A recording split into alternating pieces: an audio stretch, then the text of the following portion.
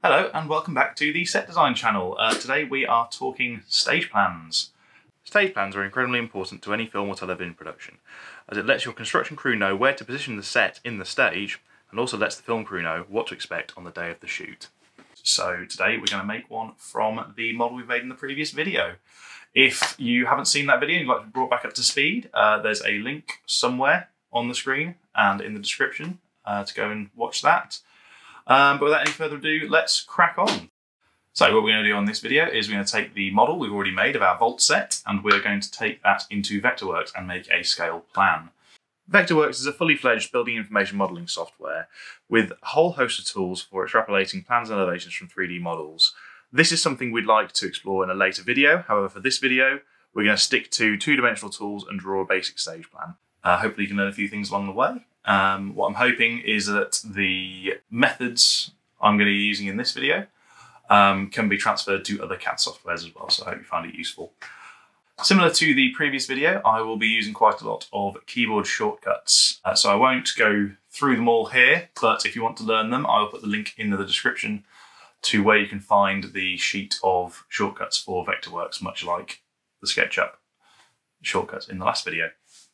One quick note is that Sketchup and Vectorworks do share a couple of core functions just under different names. For instance, components in Sketchup are referred to as symbols in Vectorworks, and tags in Sketchup are referred to as classes in Vectorworks. There are slight differences in the way they work, but they are fundamentally very similar in practice. So we have our initial design of the set, and we've had our meeting with the producers and the director, and we've assessed that all of our action happens within these two rooms on the ground floor. For that reason, what we're going to do is we are going to focus on the ground floor part of this set, and we will do everything from that balcony level upwards in green screen. Now that has been decided, I've taken everything from above that level, from above the balcony, and I've grouped it into a tab called Hidden. This allows me to turn the visibility on and off of all those items. Using tabs is a great way of keeping track of all your items in a model. It's a great way of being able to flick between different states of your set, basically. I add a cross-section plane and I face it downwards and I lower it to an appropriate part of the set where I want our plan to effectively work. It is said that a floor plan should usually resemble a cross-section of a room at about 3 foot in height. Now, this is a rule of thumb, and generally speaking, what I'd suggest is that you always sort of try and place your cross-section at your openings and windows' widest points. So this, there's a bit of give and take there. So with this in mind, what we'll do is we will level the cross-section plane to sit at exactly halfway down the circular vault door, and this allows us to have the widest opening for at least that section, the most important section. So from here I switch to our top-down view and I set it to parallel projection. Now this is incredibly important because if you leave it on perspective mode, it means that nothing you export will be to scale.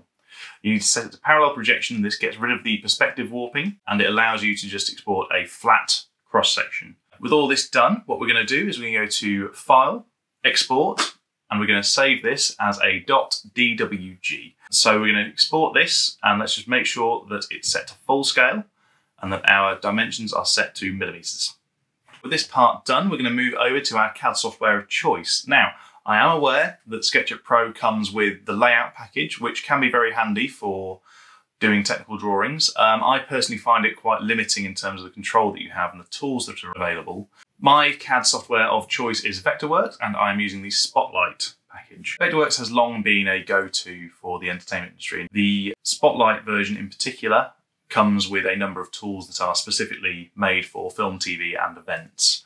It also works as a planning tool for lighting directors for large studio and stadium-based performance events. However, that can all get very advanced and we're not going into that side of things on this video.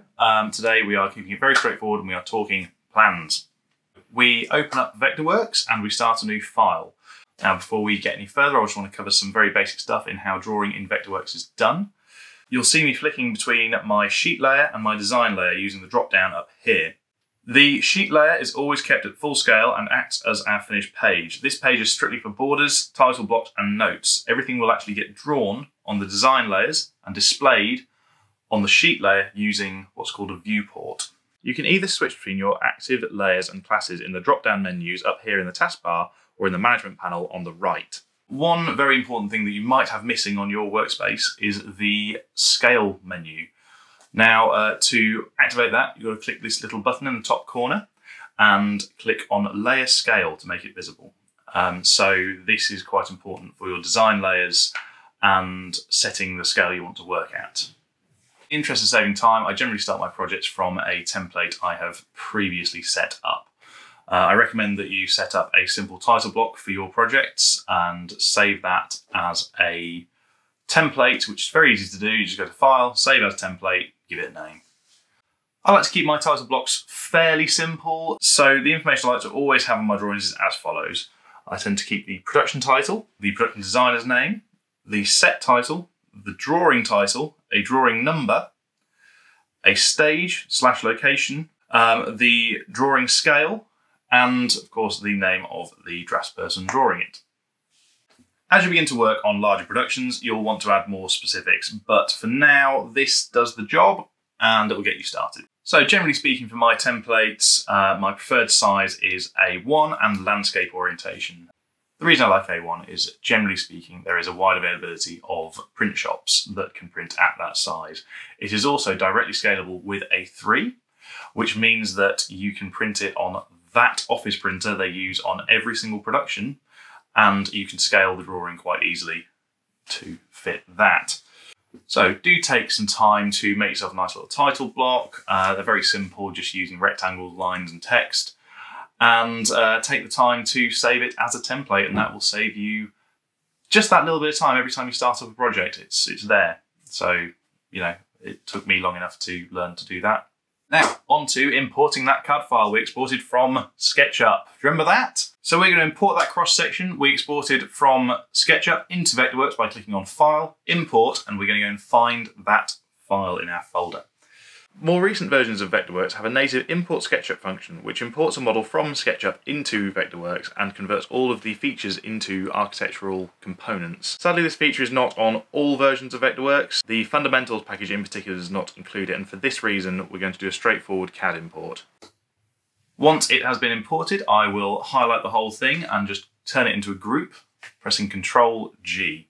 So to get our drawings on our design layers to show up on our sheet, we need to create a viewport. To do this, we click on View and Create Viewport and select the correct sheet layer here. Now all the changes you make in the design layer will update automatically onto your sheet. You can adjust things like the scale of your viewport in the Properties tab on the right. When you've imported something from SketchUp into Vectorworks or sent anything from one CAD software over to the other, just make sure that the scale is correct. So go from your previous model in SketchUp, check a few key dimensions with the line tool or the tape measure tool, and then go through to Vectorworks and just double check that those are correct in the Vectorworks version as well. It's very important. It can be very easy for the scale to go off a bit and you think you're fine space-wise, and terrible things can happen. So just make sure that your scale is correct and what you've drawn is correctly showing in Vectorworks and is accurate to what you had modelled in the first place in SketchUp. Now, our plan is a little bit useless without a stage in which to plot our set.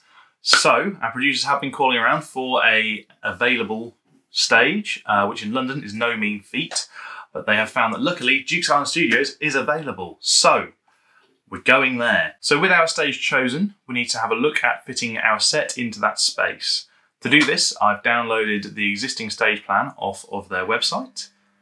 Now, most studios will generally have their plans available online. If not, some of them, you can call them up and get them to email them over to you. But generally speaking, most existing studios will have an existing stage plan, and usually in CAD format, which is very handy for us. Much like the cross section, we import the .dwg file into Vectorworks and it will appear in its own layer. Make sure this layer is set to the same scale as your cross section. You can do that with the drop-down menu up here. I like to use scales of 1 to 25, 1 to 50 and 1 to 100 generally. Reason being that they are very common scales to be found on scale rules, as well as being very easily divisible into each other. Also, always write down the paper size of your plan that it's designed for. It's something which gets forgotten about very regularly. A scale isn't much use without someone knowing what size it's supposed to be in the first place, so just make sure that you have that bit of information somewhere. Now we're going to reformat the plan drawing from the CAD geometry. So a really fun thing about importing things from Sketchup is that it will import as a bunch of disjointed lines. And all the shapes will be just loose lines that then we've got to trace over again to make sense of it all. So the first thing I need to get on with is tracing over all the shapes with the polygon tool.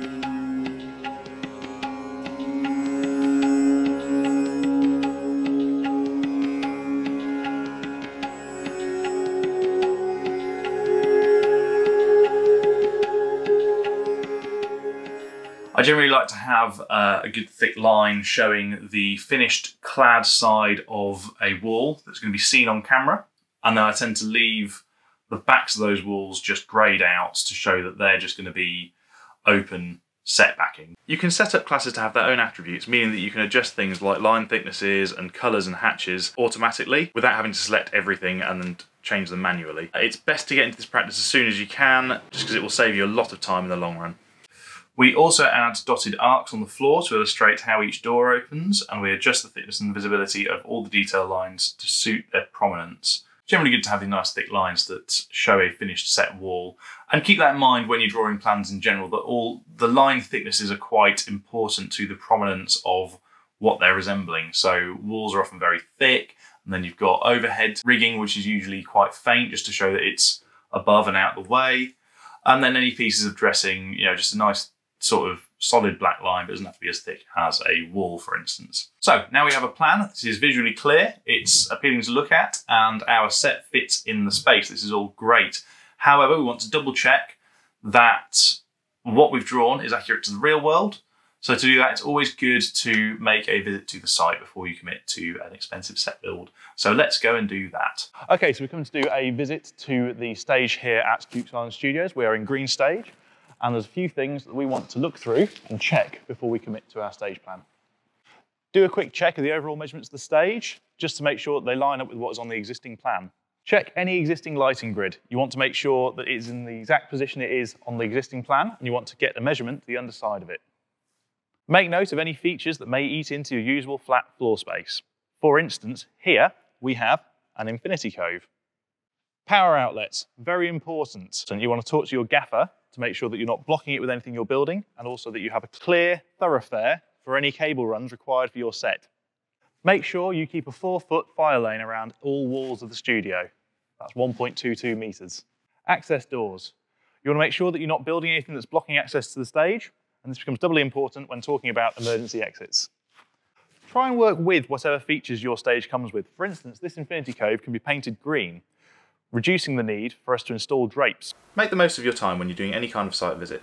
Take measurements, take photographs, and take notes of any information that will possibly be of use later. Time is often your most precious resource in the entertainment industry, so you don't want to have to make any repeat visits. And with that, back to the office. Thank you so much to Duke's Island Studios for letting us go and film over in their stage. With the stage visit done, we then go and check through our plan for any discrepancies. If that's all fine, we then continue to add any relevant notes. I've changed the colour of the Infinity Cove, or Psych as some people call it, to green to make it clear that we're going to paint that green. I've also drawn a wiggly line down the other side to show that we are going to install our own green drapes on this side of the set.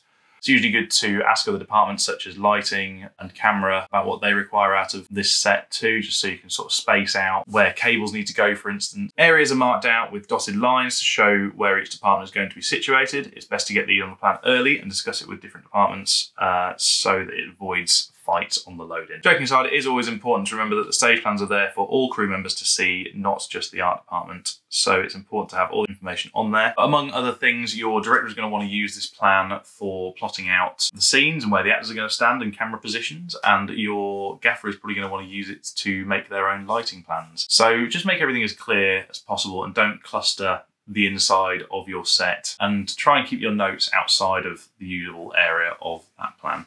So after all of that, I add a few important notes, some overall dimensions to the set and the stage itself, and also the gap between the set and the wall, which is very useful. And I adjust the layout a little bit, give it a few tweaks, just make sure that everything is nice and visually pleasing. And hey presto, we've got a functioning stage plan. All that's left to do is export it to a file that people can open without a £3,000 piece of CAD software. So we go to File, Export, save it as a PDF, check the PDF, open it up, make sure it doesn't take up too much memory. I mean, PDFs can be a bit odd. Sometimes they export and they'll be 50 kilobytes, sometimes they'll be 3 megabytes. So you just want to make sure that nothing weird has happened in the export. And yeah, you've got something that can be sent through to the production team after sign off by the production designer. And that is it. We have a stage plan that can be sent out to people. It is to scale.